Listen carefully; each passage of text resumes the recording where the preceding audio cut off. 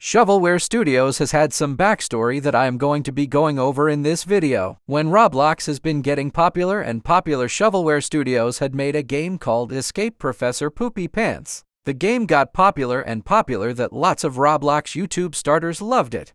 Since it did so well, they made a lot more other games that people enjoyed, until they all got copyrighted. You can't play them anymore, but people do have copies of the games, so it is still available to play. Since the Captain Underpants was really popular, they decided to remake it to Shrunken School Lobby. But this time not much YouTubers made videos on the new game.